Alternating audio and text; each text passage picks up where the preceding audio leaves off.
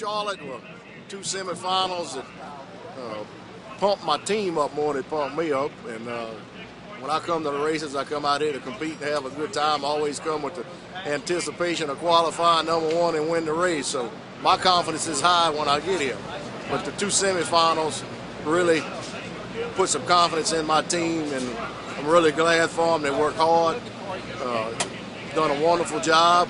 Just hoping to go a few rounds here. We're having some car issues right here on the first 2 goes, but tomorrow hoping we'll get better and maybe we'll go a little further in semifinals. So if everything's right and lined up, we're going to try to do it on Sunday. Thank you, sir. How many seconds you get? 14.